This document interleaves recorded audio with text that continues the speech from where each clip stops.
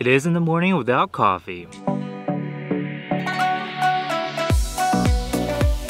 What's up guys, I'm here at the Grand Canyon, specifically Mather Campground. In this video, we're gonna go over what to expect here at Mather Campground if you've never been here before. Also the amenities that surrounds this campground, as well as some activities you can do here at the Grand Canyon. This is the first week of November. As you can tell, it's pretty cold. It's snowing, as you can tell by the snow behind me. It snowed quite a bit last night. We got about 1 to 3 inches of snow, so quite a bit. Some interesting facts about the Grand Canyon. Now the Grand Canyon, it's so big, it's actually bigger than the state of Rhode Island, that is so big and so deep, and the elevation changes so quickly that actually affects the weather. Some other interesting facts about the Grand Canyon is that it is the second most visited park in the United States, national park. Can you guess what the first one is? I'll give you a second. It's the Smoky Mountains. Can you also guess what the most dangerous animal in the Grand Canyon is? I'll give you another second. It's the squirrel. So if you come across a squirrel, don't feed it because it will bite your fingers. Let's talk about the campground and the campsite I am at specifically. I am at campsite number 38.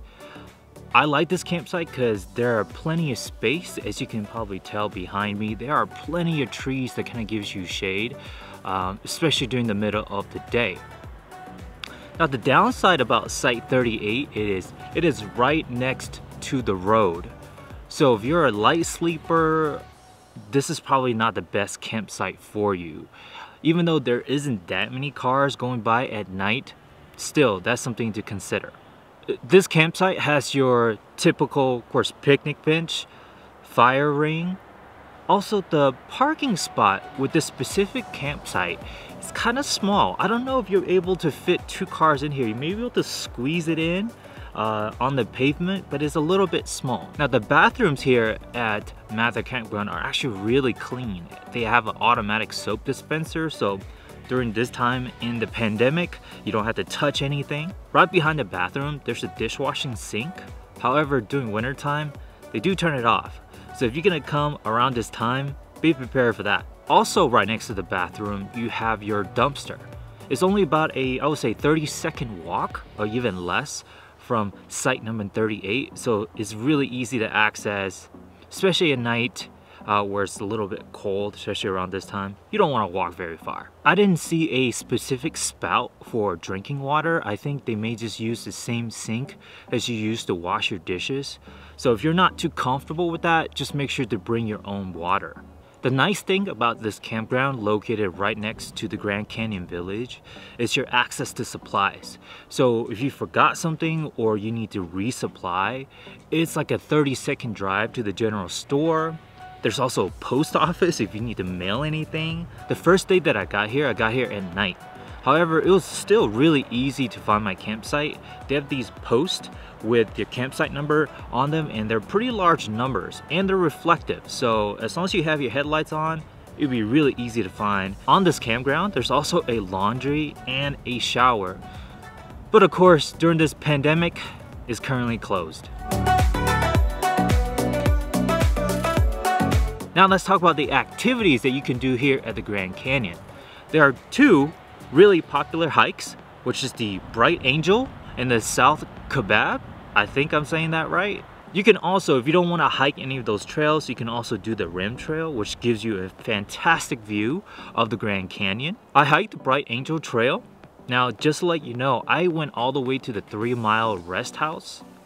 The drinking water faucet is currently closed for winter. It's only on during summer. So if you are gonna hike it during winter, make sure you prepare plenty of water. The hike was a gorgeous hike. There's nothing in the world like the Grand Canyon.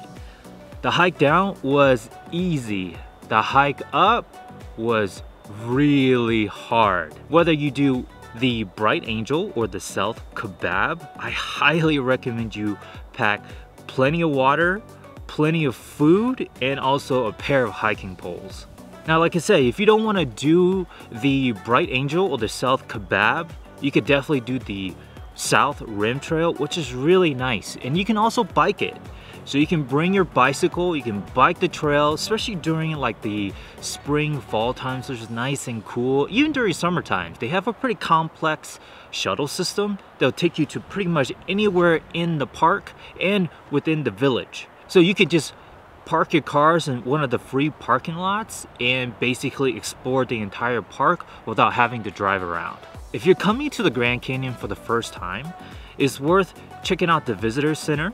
They also have a geology museum that gives you kind of the facts and history of the Grand Canyon. I do these videos about these campsites is because I really encourage you to come out to nature and get connected to the outdoors. What I enjoy most about being outdoors in Mother Nature is really the mental health benefits that I get from it. When I'm out here, it allows me to kind of hit the reset button. It clears my mind. And it kind of gives me space to think about the vision of my life and my next steps that I'm gonna take. Now, the mental health benefits is gonna be different for everybody. So I really encourage you to come out here, see what Mother Nature has to offer you, and just enjoy the beauty of this park and the beauty of this world. Now, if you are gonna come out here in November, make sure you have cold camping gear. As you can tell, it's snowing and it's quite cold. Last night, it got down into the 20s. So be prepared. But one of the best things about coming out here around this time of the year is the campground is almost empty.